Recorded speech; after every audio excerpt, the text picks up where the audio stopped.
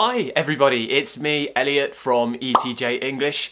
Today I have a list of some very British words. How to pronounce them, how to use them in context, and of course, what they mean.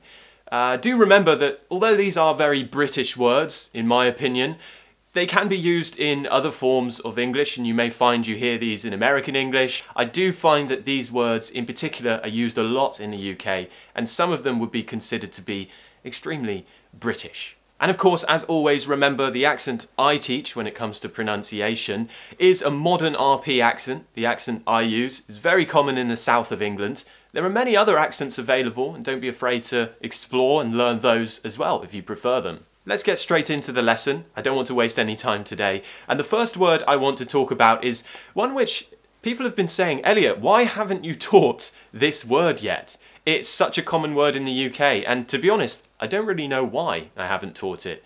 The word is bloody. I guess I assumed that all of you already knew this word because it's always associated with the UK. Oh, bloody hell. You know, we say it a lot. It's generally used as a curse word. We'll say, oh, bloody hell, maybe when something bad happens or something annoying.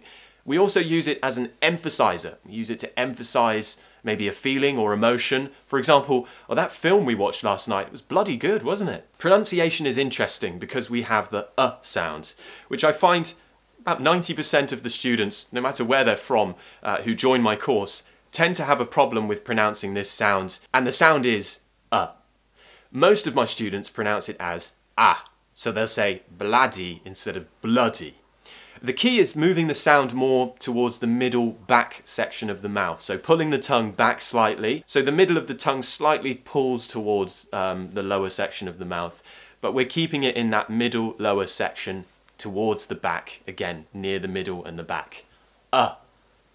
Try not to smile. Just open your mouth vertically. Bloody. Bloody. Another word I thought I'd talk about is the word scrap. For example, the dogs are having a scrap. That would mean that, let's say I have two dogs and they're fighting each other. A physical fight. I could also say my friend went to a club last night and he got into a scrap with someone outside, meaning they got into a fight. They were having a scrap. So it means to have a physical fight. Scrap. Firstly, let's talk about the vowel a. Another sound which many students find quite difficult to pronounce when they join my course is the a sound. Many of them pronounce it as eh, so they might say scrap. You will want to push your tongue forwards and down, open your mouth nice and big and wide. Scrap, scrap. So with this consonant cluster at the beginning, we're producing the s sound, then we're cutting it out with a k, sk, sk. And then we're adding another consonant, so a third consonant into this cluster. R. Scrap, scrap, scrap. So you can have a scrap with someone, which means to have a physical fight. But the other form of a fight could be a row. Now a row is when we have a vocal argument with somebody. So no physical violence involved. Usually it's just involving your mouth, speaking, shouting at each other. For example, my friend called me last night and he told me he had a really bad row with his wife. Okay, so a row, or to be rowing, is to have a vocal argument. Row. So of course, make sure you can pronounce the r sounds. Many of my students will say rao or lao, because they have difficulty pronouncing the letter R. So it would be useful to learn how to pronounce that consonant. And also the ow diphthong. We're starting with an a, and then we move to a round shape. Oo. Ow, ow, ow, row. Now another one I expect probably most of you know is cuppa. Cuppa. Now to have a cuppa is to have a cup of tea. It's a very common expression here. For example, do you fancy a cuppa? Cuppa. So here we have the sound, which again we're slightly pulling the tongue back. We don't want ka, we want ka. And also we have a schwa sound at the end. So cuppa. So we're practicing the and the For the schwa sound, the tongue is more in the middle of the mouth, and we don't really do much with the mouth. So Look at how my mouth changes. Cuppa, cuppa. cup. So it's just a short way of saying a cup of tea. Very common word here in the UK. Do you fancy a cuppa? Now how about the word snog? Snog. To have a snog is to passionately kiss someone. This is a word which we use in the UK, particularly the younger people will say, oh, did you see them? They were having a snog last night. Okay, snog. You know, maybe Americans would say to make out, right? To make out with someone. We tend to say snog, s sound, and then we're cutting it out with a n sound, snog. The o sound requires a round shape with the mouth. O, o. We slightly pull the tongue back.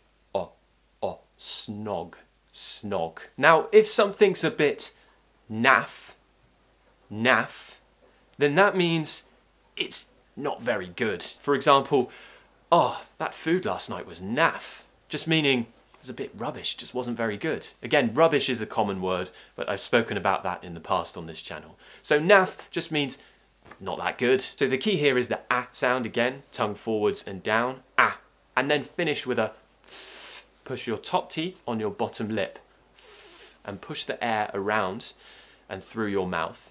And it should be unvoiced, naff, naff. That was naff. What about knickers? Knickers.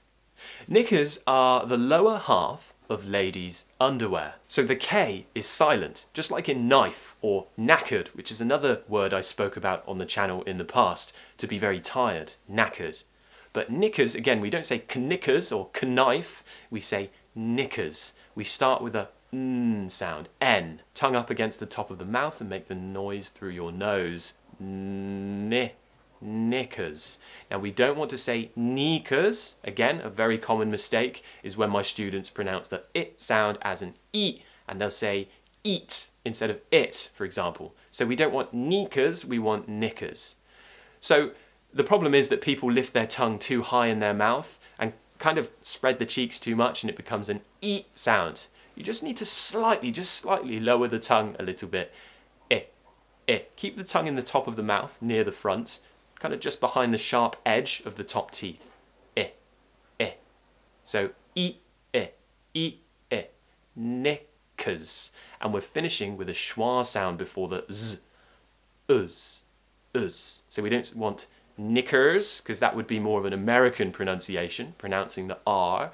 If you're going for more of a Southern or RP British accent, you'll want the schwa sound, uz, instead of ers, knickers. One of my friends told me that he fluked his driving test the other day. Now, to fluke something means to do it by luck. So someone might say, oh, congratulations on passing your driving test, and they could say, ah, it was a fluke. Meaning it was luck. I don't know how I did it. I didn't really do very well. It was just luck. I don't know. So fluke. Again, fl, consonant cluster at the beginning. F and L. Fl. Top teeth on the bottom lip. F. Push the tongue against the top of the mouth and flick it back down. L. Fl.